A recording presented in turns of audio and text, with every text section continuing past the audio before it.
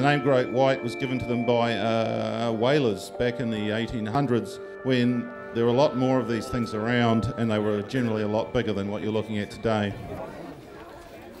Okay, for those of you that can't see, Clinton's just made a cut along the length of the body of the shark from the gills and also the first fin, the pectoral fin, all the way down to its anus, just to open up its abdominal cavity. The muscle is about 8 to 10 centimetres thick and is exposed to a very large liver.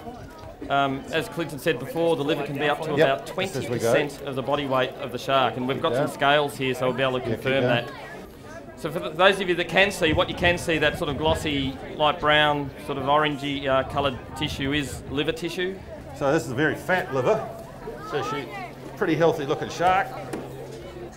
There's the stomach, 2 parts. The first sac-like part is what I'm holding in my hands here. That's the cardiac stomach there. Doesn't look like there's much in it. And then there's a little piece that comes off this end of it. That looks like a little thin tube here. That looks like it should be the intestine, but that's actually the pyloric stomach.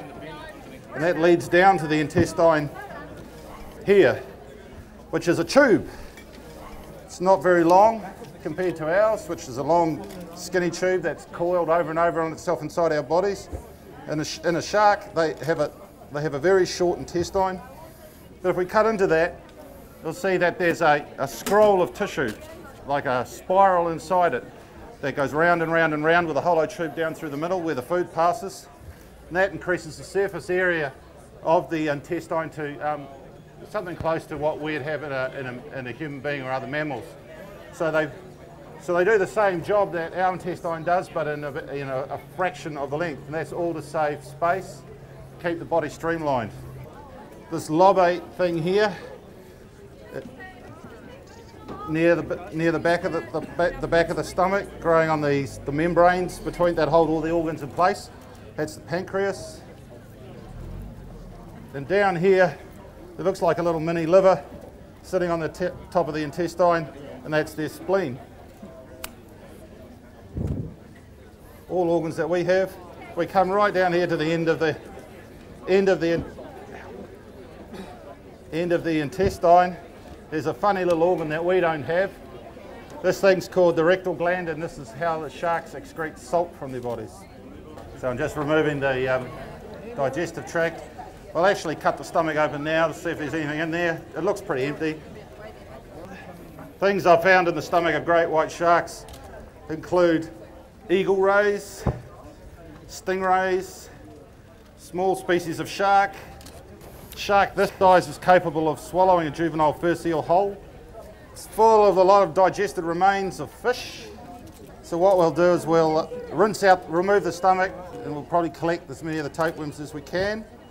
We can identify any of these fish bones later on.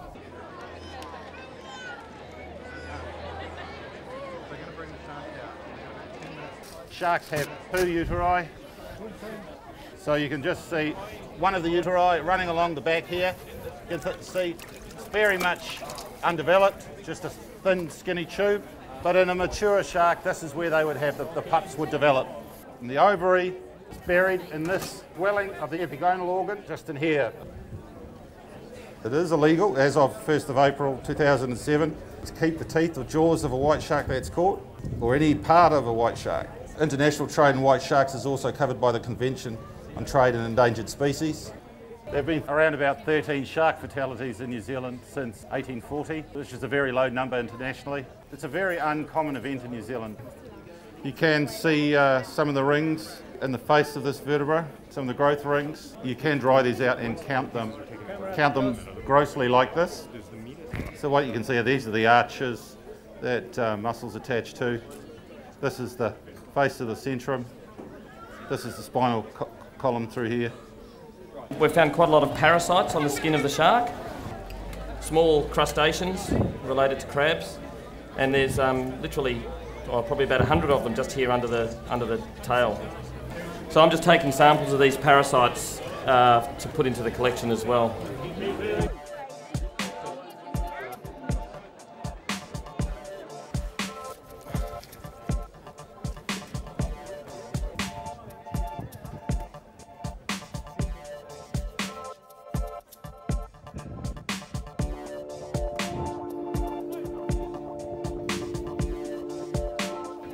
And these scars here are from, probably most likely from seals that she's caught before, and those are tooth marks.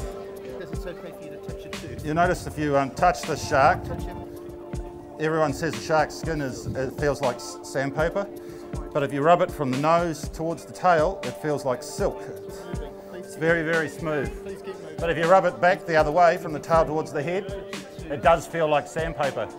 That's because the tiny teeth that cover the shark's skin, they all point backwards towards the tail, help it slip through the water, so they don't actually expend much energy swimming at all. Like all sharks, they replace their teeth throughout their lifetime continuously. They're attached to the skin, they're not attached to the jaw. As the teeth develop and the skin grows over the jaw, they flick up like that. And it's only the outer 2 rows that are ever functional, but they can have up to 300 teeth inside the jaw developing. That's the tongue there. So that's basically the gape of the shark there that you can see. So that's the size of things that can fit whole down its mouth. So small seal, small sharks, as you said before, they don't chew their food, they can't chew their food. So they either swallow chunks of it or all of it.